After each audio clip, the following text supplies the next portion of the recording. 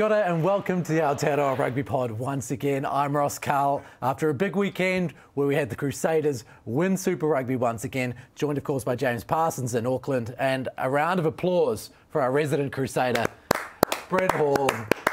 Just 5 straight titles for Bryn. Congratulations, mate. Have we got a tattoo sponsor yet for the next show? No, we don't, mate. We don't. But no, what we did, there was got to be able to be a WWE wrestler, which at Japan I used to love WWE, and got given this belt from one of our sponsors, and it's going to a great cause. It's all signed by the boys, and it's going to go to a charity off that. But I'm a massive WWE fan, so being able to put that around for the whole night and the last probably 24 hours, it's been a dream come true to be a WWE wrestler. So no, it's good. Good on you, mate. I take it there's no suplexes. People aren't jumping off the high rope at trainings. No, there wouldn't. We would have. No, definitely not. We're smart enough to not have any WWE moves, unfortunately. So no rock bottoms or 619s or anything like that.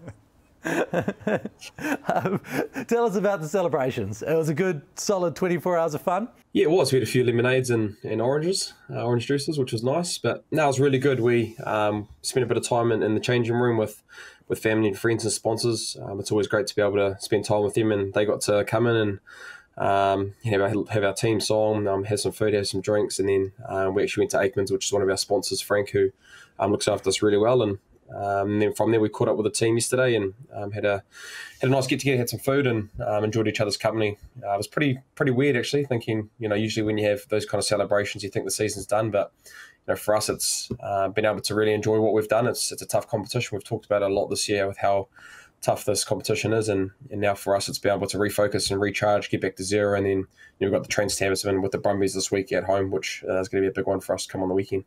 Wow, so you're back on the bike. You're literally back on the bike on a Monday morning and back into it. Yeah, we did. We went into QE2 and jumped on the spin bikes for us as a group, and then a couple of us got into that sauna, which was always good to get out a bit of sweat from the weekend. So it's going to be all good. No, have a nice you week. probably went into a conditioning session or an MAS session or a running session. He's a fitness freak. You're doing something silly like that. I was a little bit slow this morning, but fortunately I've got a 3-litre bottle right next to me, so it's been going down quite nicely after the sauna this afternoon. Tell us about that final, mate. Obviously with 20 minutes to go, you guys were down to 13 men. The Chiefs had some solid territory at that point and appeared to be on their way back into it.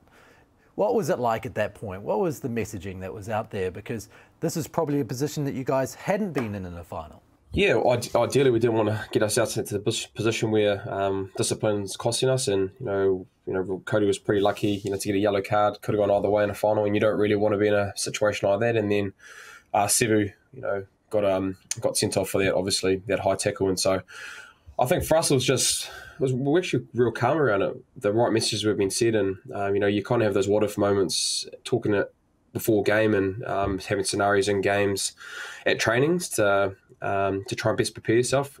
Again, we didn't know that we're going to have playing with 13 men in a pretty crucial part in the final, but we had some pretty good preparation around what that looked like, and guys like Scott Barrett, Sam Whitelock, Richie, and Davey really brought the team together and made it real clear for us around what our next task was, and especially in finals, you want to win as many moments as you can, but it's winning the next moment, and for us it was just trying to be present in that moment, and I thought Richie pretty much in that period of play was world class and really took the game over. And I think probably the momentum shift was when he caught that ball. The Chiefs did a contested ball. He evades that person when he's coming into him, and then we end up getting a drop ball off that, which kind of just got us back into the game with those two sin bins. Yeah, I agree with you. I thought that was a crucial period. Almost during those yellow cards, you guys came to light and probably played some of your better footy. Obviously quite a high turnover rate for your guys' standards that night, and that moment where he caught the high ball, evaded, he went inside to you. Was there a guy in between for you not to be able to give that pass back? Yeah, when Davey gave me the pass, I was going through, and Brad Weber was he was at Richie, and then the cover defence was coming just towards me. It had Braden Inland inside me, but just feel like I couldn't get there, and then actually tried to draw in Weber, but he actually did a really good job just holding off. And the last thing I really didn't want to do was kind of knock on and force that with an offload. And then we would have loved to have a try in that scenario, but I think, getting the advantage off that and getting some form of points, which we probably didn't get a lot in that kind of passage play, didn't have a lot of momentum, and to be able to, I guess, kickstart with that drop goal, and then we went from there. But I think the rain came in at the right time for us as well. That probably first 15 minutes, it was really dry. There's a bit of wind around, so there's no dew, which you probably think is going to happen at this time of year in Christchurch. And then that rain came in, for us, kind of just tightened things up. We kicked the ball a lot in that last 20 minutes. Not probably a few contestables, but we actually kicked long and wanted the Chiefs to run it back. Our kick to run ratio dropped right off. I think at the start of the game, we played probably 5-6 phases and then would kick after that. But in that kind of passage of play with a bit of rain and that back end of the game, it actually went to 2 rucks. We'd only play 2 rucks and then we'd kick the ball long, and then the Chiefs would try and hold on to it. And we were fortunate enough to get a few breakdown penalties, and Richie slotted a few goals from that. Yeah, and I think the best example of that, how you kicked a lot more in that last 20, was Will Jordan and how he kicked long. You saw him early in the game, he was just looking to run back hard. Everything, those first 10 metres was run hard and trying to make up as much grass, whereas towards that last 20, he was sort of cantering, looking for where the space was, and always kicked long. And maybe some contestables, but mainly kicked long most of the time. I think his instinct's always to run first, and you could see there was definitely a change of tactics, especially during that yellow card, which is just smart play. It's just to play that territory battle, and it worked out well. And it was the crucial thing Clayton McMillan even alluded to. It was a period of play where the Crusaders won that period of play, and the Chiefs couldn't get the points that they probably needed. Because I think the Chiefs had enough opportunities to win that final, but the Crusaders won the big moments when they were down to 13 men. Were you surprised by the way that the Chiefs approached that time, especially when they were up by 2 men, and after that, their tactical approach to the game during the wet weather, when they had that period where it seemed like it was theirs for the taking and they just didn't take it? Well, I think their tactical approach was right. They went for the points. Unfortunately, they missed a few kicks. So they tactically went to go build some scoreboard pressure or get closer. And then when they went to attack, they just couldn't get across the line. So it wasn't really a tactical thing. It just was an execution thing on the night. So you would have gone for the kick, not the line out, when you're up by a couple of men? Well, if you look at it, if you look at where it went to, 3 missed kicks, that would have put a lot of scoreboard pressure on, I think, and could have been a different story. But it's tough. It's hindsight. I think they had their tactics, and we'd spoken of their tactics previously, and that they wanted to build that scoreboard pressure and then try and put those points on. And that's what they wanted to go with, and unfortunately they just didn't get the kicks on the night, and that led to that, I suppose, reverse pressure a little bit, and then they felt like they were chasing the game a little. Do you think that they were also maybe a little bit flummoxed by the Crusaders line-out, giving them some troubles? Well, I think the line-out was always, the way they selected their team, I think we knew it was always going to give them some troubles, which surprised me why they went to full lineouts a lot. Maybe I was probably expecting, maybe 3-man, 4-man. I don't know about you, Bryn, or maybe a few more trick lineout plays, or maybe Brad Weber at the front and hitting him and passing it and to a forward at half, or some sort of mixed up play. But because it all seemed a little bit too easy for Sam Whitelock there at the front, he was moving with them and moving around. So, and I know they went over the back, but it wasn't clean ball. It was Nankivell or McKenzie right over the back of the line-out. But I think you guys were ready for that, Bryn. You seem to always be rushed. Cody, I know he got one horribly wrong, but other than that, they were really rushing to get into that zone and attack that channel. So I just thought there might have been a bit more variation with how many loosies they'd picked in and around that line-out. So was it a mistake, maybe, Bryn, do you think, to not have Arcoy in there from the very start, considering the work that he had done through the year in their line-out? Oh, yeah, you can say that. I think, hindsight's a great thing. I think, Akoi has played really well through there, but Mitch Brown, job for them, and seems to be kind of a guy that they trust in. He's played a lot of games for them. So, but I think coming back to your point, Jip, around them going over the top, they did a lot against us last time, and for us, they actually got a lot of gains out of that and took probably their pressure off with their set piece. And so with Sammy and Scooter and those boys doing really well and putting them under pressure, with the not being clean ball, and then them having to go to those kind of scenarios where they have to go over the top, we were ready for it because we'd seen it last time. And that's the beauty of being able to play New Zealand teams a couple of times through the year. But around that variety as well, I think, when they did have a bit of variety, they had that 12-man line-out drive. And yes, they didn't score off it with the line-out drive, but what it did do, it tightened us up. And then Triple T ended up going open. And then, Nankivell has an unbelievable offload to Damo, who gets a score in the corner. So they could have gone into variety. We did see a lot through the year, but they did have a lot of 4-5 men and coming back on a switch play to try and come back to a passive defence. But I guess for us, it's great work from Tamati Ellison, our defence coach, who did a lot of work for us, being able to give us a lot of pictures around what the Chiefs have been doing, because they've had a lot of success this year with those going over the top against us, switch plays, and even that bit of variety with the 12-man drive as well. I see that the odds are out, and the Chiefs are only at $8 almost for winning Super Rugby Trans-Tasman. Is that reflective of their performance on the weekend, or should they be considered maybe higher up than that? Yeah, I hadn't looked at it. I don't know. I think to judge it off one game would be a bit rough. Maybe it's a reflection of how good the men down south are, and how clinical they are, and where they're heading. I'm not too sure what algorithm they use to work that out. I'm sure the TAV aren't keen on giving money away. So, but I don't think it's a big factor going forward. They'll find their way. Like, the momentum in games that they'd won previously up to that, they'd got certain kicks that swayed momentum and lifted them.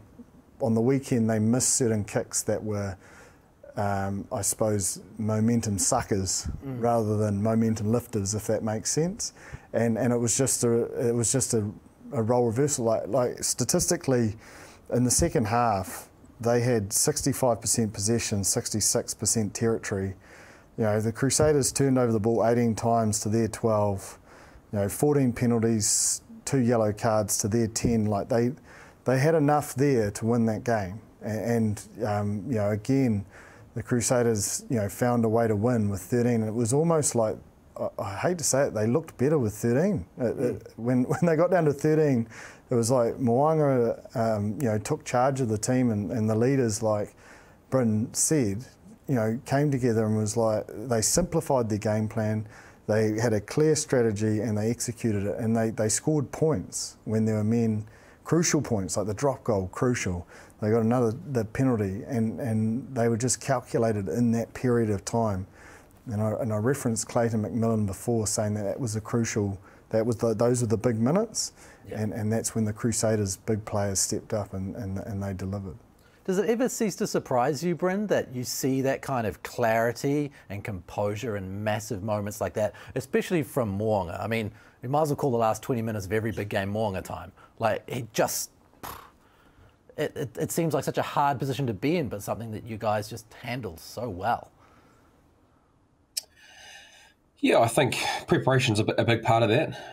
When you're clear around what your game plan is, and you train that through the week or throughout the duration of the competition, confidence with that. And so, the best thing for us is that every team does it, but it's clear. If you can be as clear as you can be real decisive on the field, especially in big games. That's what you need. You don't want to be indecisive where that kind of thinking comes into your head, and then that's when you make mistakes. But I think a big positive for us is that we have had experiences being in finals and understanding what that looks like for us. And look, if you would have told us before the game we had 2 yellow cards, had 14 penalties, had probably lost a lot of ball as well, it wouldn't have been the ideal final for us. But having an understanding what the game looks like and what in that moment you're needed as a player. And especially in that last 20 minutes, Richie took it for himself, and I even look at David Havili as well. He led the tackle count for us and was massive for us defensively, and even Lester Whaionuku, who's hasn't played a lot of centre professional rugby, but he's getting more rhythm and had some really good momentum carries for us to get in behind the Chiefs and the Chiefs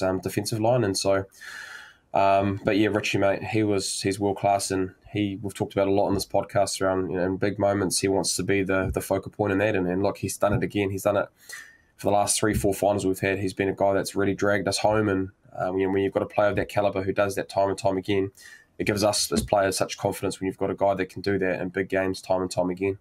Let's talk about Leicester, because Caleb Clark is going to the Sevens. The official release today, him and Etienne Nane are going to the Sevens. We've talked a lot about having a power winger on the left wing. Is Leicester Fainga'anuku now a legit chance to play on the left wing for the All Blacks as a power winger? Because there aren't that many out there. Oh, I think he has to be. He's now an option, because I think we all know that squad members that can play multiple positions become more attractive, and he's now showing that he can fit into a midfield. And I think even if those guys are in and around as well, like, he'd be pushing for a case, like, he's performed well. So I think he'd be knocking on selection's door. But I think the Crusaders have looked pretty good since George Bridge has come back, like their kicking game. Like, I think Richie looks a little bit more confident. Like, the first time I saw him crossfield kick the other night, he didn't just get the bounce, but George Bridge is back, and that triple threat game of his comes back. He get crossfield kicks, and so he might not be the power winger, but and then Sevu's playing some of his best footy again. There's just so many good wingers in and around as well, around the country that warrant to be spoken about.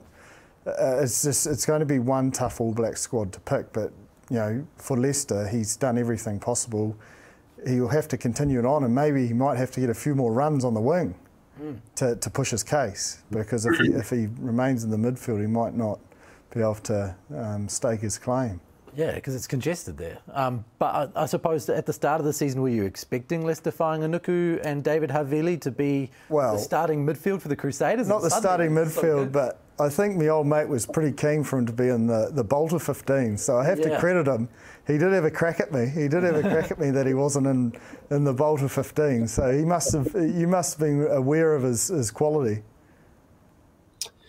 Yeah, he has, mate. Like, he's done a lot of good things at Tasman on the wing, and has even been in with us the last couple of years around when he has had his opportunities, especially last year. He's played really well for us, and I think having his ability, everybody knows that he can play winger, and he'd probably want to play a bit more there. But we've had Jack Goodhue who's been out, who's been massive for us, and for a kid that hasn't played a lot of centre at this kind of level in big games like that, he's playing tremendously well. But I think that just comes back to the guys around him and making him feel comfortable. David Havili's been great around him, around his game management and helping him out, and then having George Bridge back, who does a lot of stuff off the ball that not a lot of people see. Yes, he's great in the air, and you do see that on TV, but his communication skills, his work off the ball to be able to put players in great space on attack, or even in defensively as well. I think probably the last fortnight we've wanted to put a bit more line speed pressure on teams, and George has been massive around there with his communication skills and being there in the right position. But I think for the All Blacks, we talk around the selection issues, and I think with Leicester, he's a winger, but being able to play this kind of footy as a centre, it puts him in that kind of utility role where he could be selected because he can play both positions as well. And gain line. I mean, it's hard to replace gain line. You look at almost every top team, they've got a midfielder who's got gain line ability. I know that Nani Lamape's around, but it's hard to fabricate a guy who can hit the line like that. Yeah. Yep. I mean, Nani's probably the best at it. Yeah.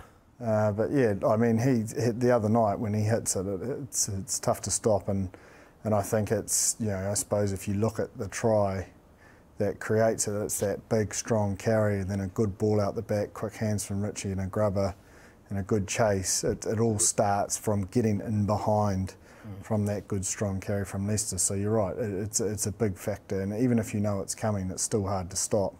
And the other aspect of it is he's pretty good at stopping other players that are good at getting gain line. Like defensively, he's not afraid of putting his body in front and driving some other big boys backwards. Well, let's go from there then into awards for Super Rugby Aotearoa. Is he in for the most improved player of the year? Yeah, I had him. He was my most improved, but I also had Kazuki Hamino as well, who I think has been fantastic for the Highlanders. And then some other, who else did I have for most improved? I also had, Whanau Whakatava, who didn't play a lot. He didn't play a lot because of his injury, but he's been great with his growth. And then I actually had Flanders and Stephen Perifeta as well. I thought was pretty good for the Blues, who hasn't had a lot of game time due to injury. So, but yeah, definitely had Leicester in that department. I nailed mine down to 2.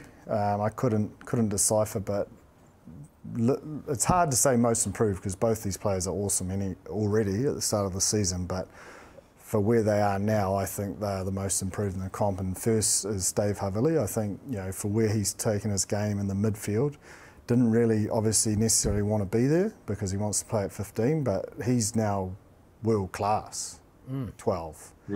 And I think that is a hell of an improvement for where he probably saw himself and where others saw him.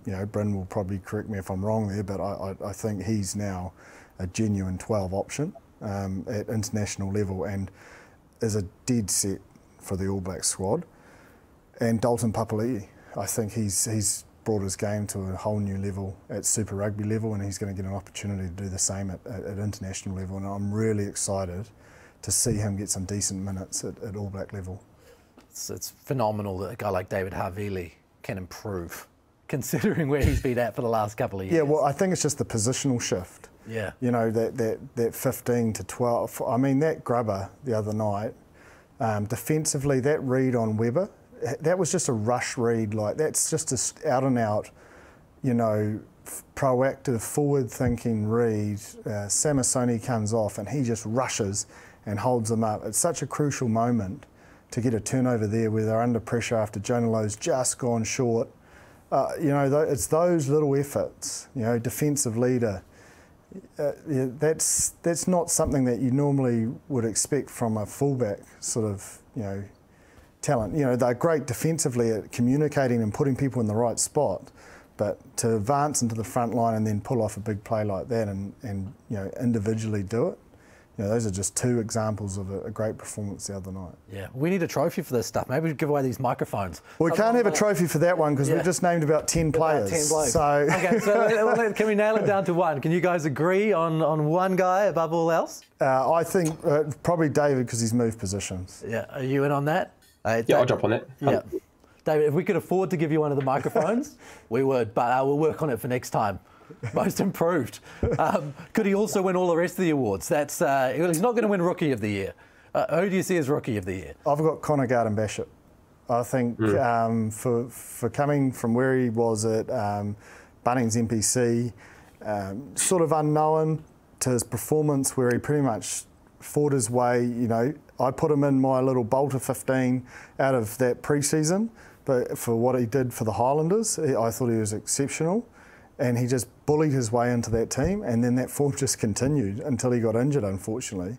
And for me, he was outstanding and someone that is a genuine Rookie of the Year. Yeah, I had a couple. I had Connor Garden-Bishop. I thought he was outstanding before his injury, and then also Luke Campbell from the Hurricanes. I thought he did really well for the Hurricanes, considering that it's his first year playing for the Hurricanes, and him and Tamatini at the start of the year went back and forth with starts, but I think with him, he ended up winning that race and played really well and did the real core skills really well. His passing, his kicking game, especially contested balls, was really strong for them and was pretty big in their exit strategy with the Hurricanes. But I actually had Kazuki Himino was actually my Rookie of the Year. He was outstanding coming in from Japan, came in a little bit late in the piece, but with his performances with Shannon Frizzell, who I thought was great for the Highlanders, and their 1-2 punch with those two, and Billy Harmon as well played really, really well as well. But for me, it was Kazuki Himino. He was my most improved. He's most improved and he's rookie. Are you trying to get a gig in Japan? Are you off contract or something? Mate, he's just been he's caught my eye, mate. Love him. Caught my eye. He has been outstanding. I'll give you that. Just winding you up there. Next minute, if you say Tony Brown's the best coach, I'm out. Oh, I'm telling you are definitely looking for a Japanese gig. Yeah, that's right. And if Jamie Joseph is also in the then it's obvious what's going on here. It's a good call though, because if you think about 3-4 months ago, we were talking about the return of Liam Squire. The name Kazuki Himeno, most of us probably didn't even know he was turning up. And 3 or 4 months later, it's as if Liam Squire never came or went. He is huge in Japan, though, in Japanese rugby. He's got a pretty strong name, and I think that's why he wanted to come down here and test himself, and he's certainly proven that he's got quality that can perform all around the world. Yeah. So he'll go back with a lot of confidence for international rugby. Yeah, I wonder if he'll return. I'd say he would. He looks pretty happy here. Yeah. And if you were the Highlanders, you'd be banking on him coming back at some point, right? You don't unearth a talent like that to Super Rugby and not go back to them. No, that's it. He looks like he's enjoying his time, and like Jip said, he's a well-known name in Japan, and he probably wanted to come to New Zealand and test himself, and he's tested himself. But in saying that, he's added to the name of his brand, and to people coming from Japan, playing rugby in Japan, wanting to test themselves in our game. It's great to see for not only the Highlanders and himself, but Japanese rugby as well, being able to have a calibre of that player come in, play so well, and then hopefully that adds to him being in New Zealand a little bit more longer. Let's move on to the next award. I'd love to know what happens to you if you don't name Scott Robertson as Coach of the Year. Well, I'm going Tony Brown, aren't I? So, Good on you, mate. If you're winning 5 titles, Razor's, he's there or thereabouts, and he's coached us really well, and especially with how we had a few losses through the year, but we came back and won the title. But you can't. I actually had Clayton McMillan. He was my choice with how the Chiefs went last year, and to put them in a position where they were in the final on the weekend, and a few things went his way in that game with penalties and getting the points that they deserved. They probably could have been champions as well. So I just think the growth that they've had, and such a proud club, and has just really brought that team back with bar the loss in the final, had 5 games in a row and we're the form team in the comp. So I would have go Tony Brown, but Razor's honourable mention, Clayton McMillan. He'd be my coach of the year. How are you going? Tony Brown can be international coach of the year, mate. Yeah, that's it, mate. It'll pay dividends in 3 years' time. Yeah. But he wants it now, mate. He wants a gig now. I agree. I think Clayton McMillan deserves acknowledgement. I think he's done a fantastic job, and Neil Barnes, Nick White, Roger Randall, the whole collective unit played a big part at putting themselves in a position and put the Crusaders under enough pressure to be able to win the game, the final the other night, but they couldn't get the job done. But I've gone with Razor purely because of the 2 losses, and I think that was the most testing time of his coaching career, because he's had a lot of success at under 20s with Canterbury, then the Crusaders. He hasn't felt a lot of I suppose losing pressure, and he kept upbeat. He kept his same personality. He didn't change. Sometimes you think, win, lose or draw, how are they going to react? And he reacted with a smile, with the same energy, and there was no panic, and eventually got them to the title again. And I think 5 titles in a row. And I think he made a comment afterwards. He goes, we might not be liked, but I know we're respected. And I think that's what drives him. Is that respect part, and he's certainly got my respect, and the Crusaders have certainly got my respect, because 5 titles in a row is a hell of an effort. I thought that was an interesting comment, because I kind of feel that people don't actually dislike the Crusaders that much. They just respect them. I mean, there's some jovial banter, but really, I mean, Bryn, do you feel, you should know, when you go other places, do you feel like opposition fans actively dislike you, or do they just want to beat you because you're good? Yeah, I think it's expectation. I think every time we play a team, especially in this competition, there's an added pressure for us, because we want to win, and teams bring the A game every single time they play us. So it almost is a final every time you play a New Zealand team, and especially with the fixtures, with how tough they are, and we know each other pretty well. It makes it that much tougher. So, but yeah, Ray's I can see where he's coming from because teams want to beat us. Teams want to beat us, and you're competitors. I think a lot of people around the country have admiration. Yeah. More than no one hates you, but I think it's what motivates you guys and maybe him. The Chiefs use it as underdogs as well a little bit. And, you go back to that Michael Jordan documentary, sometimes you create little things in your own head to motivate yourself. Yeah. So it doesn't really matter how they do it, but at the end of the day, he's Coach of the Year for me because 5 titles. I mean, yeah. Wow. Yeah, and let's be honest, you guys got an opportunity to go 6 this year. Is that how you see it, though? Do you see it as an add-on to the current title, or do you see it as an entirely new title, seeing as you don't play a complete... It's an entirely new title. Yeah, but you don't play all of the other teams. You're going to have to play a final. Yeah. They've just played all the other teams. Yeah. And won it. And won it. But then you could throw it all away with a couple of losses in this, and then all of the games before that don't count. Well, they count. Yeah. They count. Yeah. I think for us, it's definitely new. It's a new competition, and anytime there's a final, it adds to it. So we're definitely we didn't look too far ahead. We obviously had our final on the weekend, and we wanted to concentrate on the Super Rugby Aotearoa. But this is a new competition. It's an exciting new experience. We're playing against Australian teams, and both countries are involved. So even though we don't play the New Zealand teams. Possibly we could. Who knows? There's a final, so it's just the top 2 who have the most points. So it could be, or it could be an Australian final as well. So we definitely do see it as a new competition, and it's going to be a sprint. It's going to be a sprint because you don't have a lot of room, not a lot of error. Sorry, it's not a lot of room to get it wrong because it's a sprint, pretty similar to Mitre 10 Cup. So you want to start off strong, and then you can start making decisions around how. At the back end of the tournament, what that might look like for us for finals and how you get into it. It's the 2 naughty boys going head to head this week. 5 yellow cards between you 2 in the final. Yeah, well, we're not. Yeah, look, we can't afford to do that again. Well, maybe we do because you said we played so well in that last 20 minutes. So I don't know. Well, neither can they. They gave 3. Yeah. They think they're playing in the NRL. Yeah. Straight.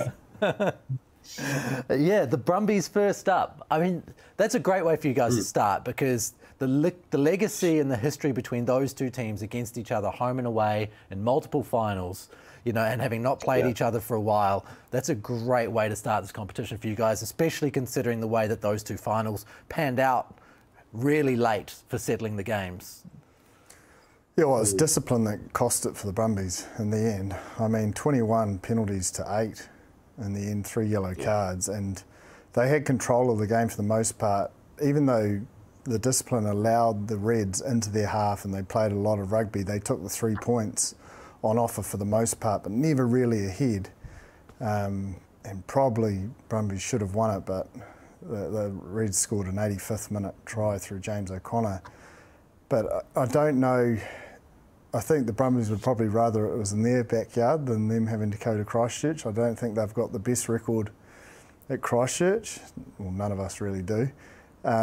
So it'll be a tough first up challenge for them, especially coming off a tough final loss against the Reds. But no doubt they probably didn't do too much celebrating, and they would have sharpened their eye focus straight onto the Crusaders.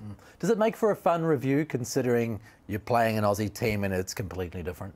Yeah, I think it brings a level of excitement. I think it's been well documented probably from a lot of New Zealand players that the helter-skelter crash and bash just isn't sustainable. So every single game you play, it's always a tough encounter, and there's been a lot of injuries throughout the year due to that style of rugby. But Australia teams bring something completely different. They play a different type of rugby. We've talked around that. They have a few little differences compared to New Zealand teams, and also the reffing as well. There's different refs as well, which will add to the occasion. So you've got to be adaptable around what that might look like and going into games. But I think last time we actually played the Brumbies, they ended up coming to Christchurch, and I remember that game, that first 40 minutes, they were right on top of us. They came in with a pretty dominant set piece, wanting a line-out drive, which has been traditionally really good for them.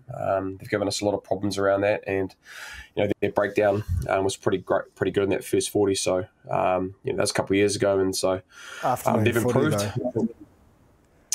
Yeah, it is. We played them. Yeah, we did play them in the afternoon, which added to that. So It might be, we're playing at 7 o'clock. Is that right? I think so. 7 o'clock. Yeah, so it'll be similar to the other night. Yeah, and I think it's going to be a bit colder as well during the back end of the week. So, but I think their set piece is a real dominant force for them. Chip, they'll go back to their line-out drives. Yep. They'll be pretty direct. Lolosio, they run some good decoys. He has got they run out the back, a few wrap plays, banks. If they can get their platform going, they are a quality outfit. We know that. It will be the battle of the forward packs that will decide it. What do you guys make of this Gatland squad? We've got Sinclair, Sexton, and maybe Ringrose are the ones who people are complaining about. Are they on the money with leaving these 3 blokes out? Oh, Sinclair, I think he's a point of difference. Yeah.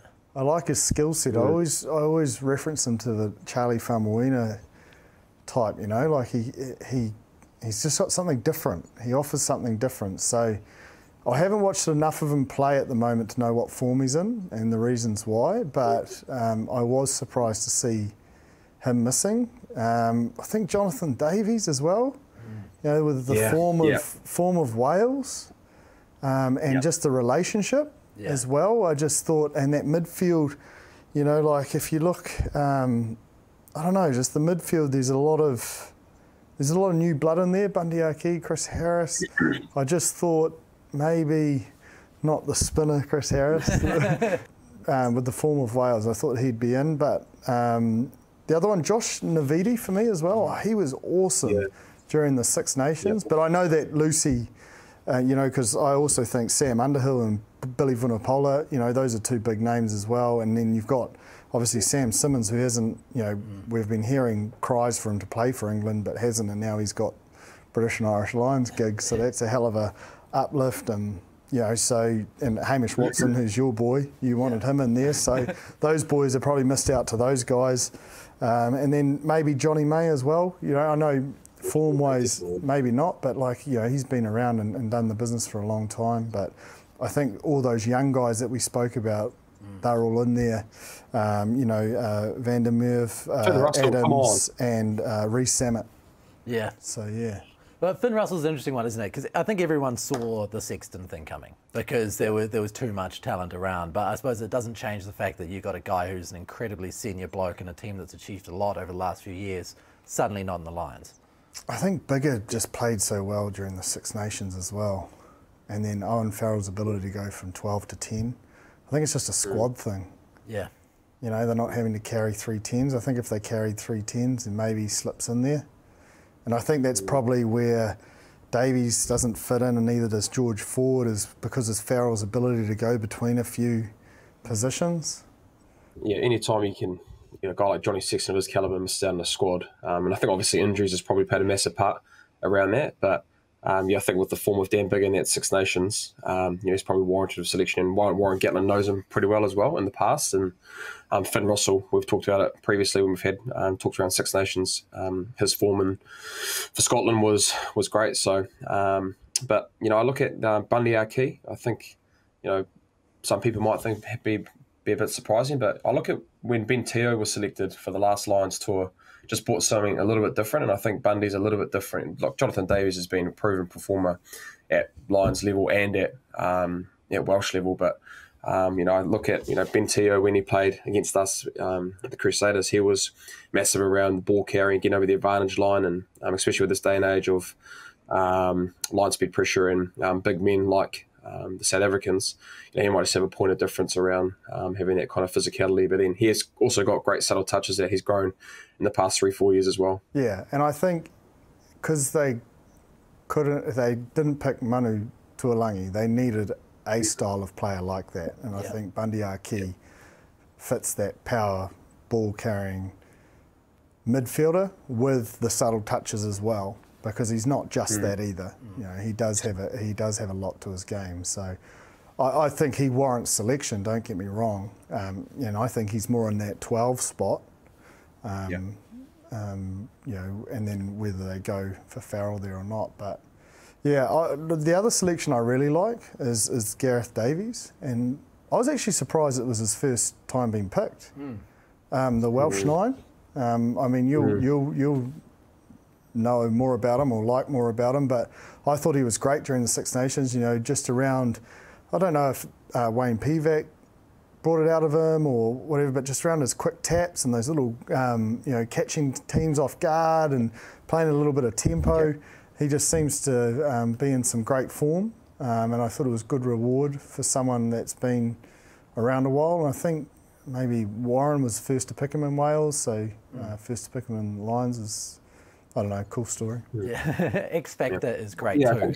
I think on that as well. Like, you know, Conor Murray's proven, you know, he'll probably start, and then, you know, you talk around the impact off the bench around what other players can bring in. That up tempo style could be crucial, and especially like South Africa. You look at the other side, you've got Faf de Klerk, and you've got Hutch's Yanchis. You know, Yanchis who does a similar play for the South Africans. So, you know, that ability to have that 23-man squad and being able to have up tempo, especially in the Veld, if it's good weather conditions. A guy like Davies, he fits right into that mould of being able to bring up tempo about back ends of the game. Yeah, it just opens up sometimes on the high veld, doesn't it? And then anything can happen. Can if you're sucking in the big ones. Well, they will be. They will be. Both teams. Yeah. Both teams. Yeah, that first one, jeez. It just hits you. So does this squad, does it affect the way that you predict what's going to happen in this series, or are you pretty much in the same place about how this is going to pan out? The South Africans are so unknown, so it's hard. It's just hard. It's an exciting squad, and I'm excited to see the series, but we'll just know a hell of a lot more after the first game, and it's, yeah. I do like how much I think they've gone for a lot of form, and that's I feel the best case scenario for what they're going into. They're just backing their coaching skill to get a group together, but a lot of current form as well. And in a setup like the Lions, where you often hear about factions and things like that, and who's being selected and who's not, taking a whole bunch of guys who undoubtedly in form will help Warren Gatland, you would have thought, Bryn, in making this team come together, because they all know that guy next to them is there based on nothing other than the fact that he should be there. Yeah, well, that's it. And I think the biggest positive they have is that Warren's done it. He's done it before. You know, this is his fourth tour? Maybe was his fourth tour as coach? Well, he did Aussie, New Zealand. Did he do South Africa before that? Yes, I think he did. Yeah, Yeah, so, he did. Yeah. Yeah, so this is his fourth tour. So, you know, for a guy that's got a pretty good understanding around bringing groups together, I looked at that documentary when they came in for the New Zealand squad around, you know, Andy Farrow's messaging around, you know, well, they want the British and Irish Lions to be the top team in the competition. So, you know, when you've got that kind of mindset and hunger, and that's driven throughout the group through the leaders and the players, you know, it's going to be pretty special for that group. And again, there's a lot of guys that have been based on their form in the competition, which probably sometimes, if seen in the past with the media, they probably go to the tried and true. But, you know, Warren's done a great job around bringing a lot of foreign players from different nations as well. You know, look at the Scottish contingents in that squad. So now it's going to be exciting, and it's the unknown for the South Africans as well. You know, they haven't played since the Rugby World Cup, so it's going to be interesting. And, you know, it's just unfortunate that there'll be no crowds, because I think, you know, having the Red Army over there, and then how proud supporters the South Africans are. Other than that, it's going to be a great series to watch. Yeah, how big a factor is that going to be? Like, I've got a really strong memory of sitting in the cake tin for that second game against the All Blacks and being completely drowned out by the sound going around the cake tin. Anytime New Zealand tried to chance or did anything, it was completely drowned out, and it was very obvious who the home team was. It was the Lions, and it wasn't the All Blacks. You know, how does that pan out? Well, I think it will be a different experience, especially for the 18 new caps that have grown up wanting to be British and Irish Lions player and experience exactly what you're talking about. But they're there to do a job, and they'll be focused on that. So it'll be different, but they'll be well aware, and I'd be assuming they'll be putting things in place already to prepare them for it. You wouldn't have the same extreme highs, would you, in an empty stadium? No, I can't imagine so. It'd be weird. It would be really strange. It'd be very strange. And especially if you were to win it. Especially for a game this big. Yeah. And let's say a historic series, and you win it. Like, I mean, this is like up there with World Cup sort of big, you know, these British and Irish Lions tests. So I think one positive probably the Six Nation boys have is that they've actually experienced that and have a pretty good understanding of what that feels like in a test match. Probably the South Africans have played, at Super Rugby level and Currie Cup around that, but even though they haven't played, the British and Irish Lions haven't played together, they've played in scenarios where they haven't played in front of people. So having that experience and being able to do that in South Africa, it won't be that foreign to them. And it is different. We did it for Mitre 10 Cup, and it's obviously not on the scale of what it is for a Lions tour, but it is different. It's different. The momentum shifts that you can get through a home crowd or people that are in stadiums, it definitely has an influence on you as a player. So it's going to be a lot more internal and within the group and the leaders in the game, because you're not going to get those momentum flows and the kind of euphoria that you get playing in front of people. Now, the Wallabies in France will play in front of people, but they've got to play 3 tests in 11 days. It's like playing at a World Cup, but without having the minnow in the middle that you got to play against. Yeah, but it's the same for both sides. And the one thing I love about, as a player, I loved when we had Storm Week during Bunnings NPC, was that less training's more games. I don't know why, but every player loved it. Because it was literally you'd play, you'd recover, you'd review, preview, train, no contact really, well, definitely not for the backs, so there's a bit for the forwards. And then your captain's run, and then you're back into it, and almost you played your best footy during that week because you just didn't have time to think or overthink as a group, and you're just into it. It was amazing. You watch teams that were in, because sometimes you were the team that was in Storm Week, but the teams you were playing weren't, if you know what I mean. And you were the team that was expected to be under, tired or fatigued, and you would actually be peaking. Yeah, it was really weird. Yeah, they should have done a study on it. Yeah, it's always that. The first 2 games you always end up being. It's the second game where people think it's a short turnaround. That game was all good. It's the third game. It's the third game in that back end of that week where you really have to. We look at Harbour. We had that experience at Harbour, mate. You know forward too well, mate. That's what happened at Harbour. We just scraped through past Waikato. It was a good last minute penalty kick. But I think what's going to be massive is probably the coaching. Because I know you think about in the media when we used to have Storm Weeks, it was a nightmare for coaches because, as a coach, you want that 4-week preparation to get your players looking at the right thing. So I think the coaching aspect around who can do that best and front get loaded the right... as well, eh? Like you almost have to cut the clips and have it ready the next morning, eh?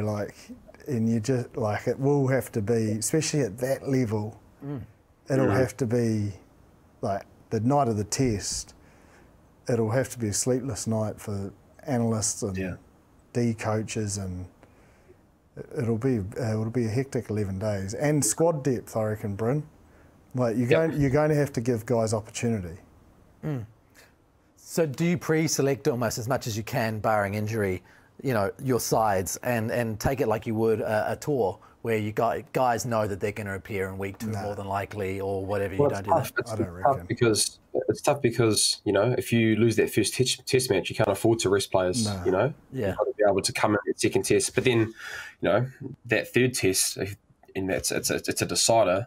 That the Australians could have had the opportunity. We might rest a couple of players for that second game, knowing that they've got the third for the opportunity to win the series. But I think it's going to be a sprint, man. It's going to be a sprint. So the coaching side, I think, being able to get that right for their players, they might end up having a bit of a leaner menu. You might not take as much in because players might not get their prep where it's a little bit harder when you've got more information on short weeks. So all those kind of talks and understandings around what's needed to try and win this test series.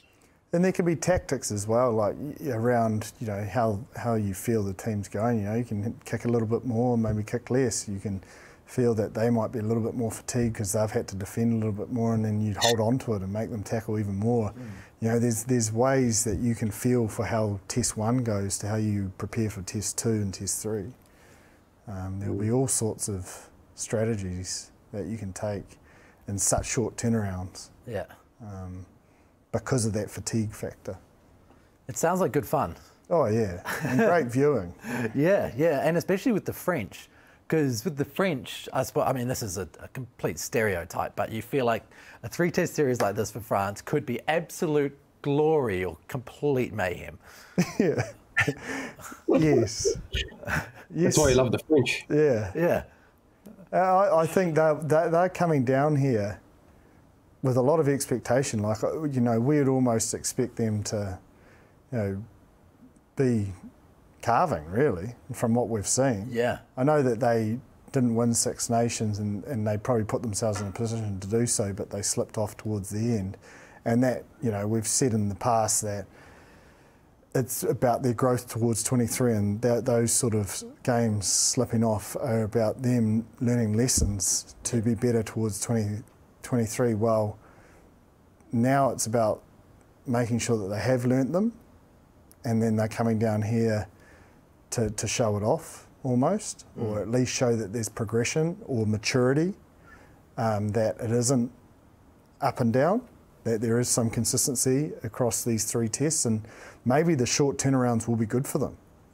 You know, there isn't these weeks to go like that. It might just be perfect. It might be a perfect fit for them. Play what you know, play on instinct. And just go. Yeah. Don't overthink it, and let's just play footy. It could be seriously dangerous. They could just be even more lethal. I wonder if the reffing situation is going to go, if they're going to have neutral refs, or they've got to be able to adapt to an Australian reffing official team. It's a good question. Because I think, you know, they do ref things a little bit differently. Both styles, you know, Australian refs are a little bit different to Northern Hemisphere refs. So I think a team best adapt to that. Like we've talked about us going over to Australia and being able to adapt to that. And so I think it's going to be the same for the French, whether they have Australian refs or, you know, ends up being a neutral setup.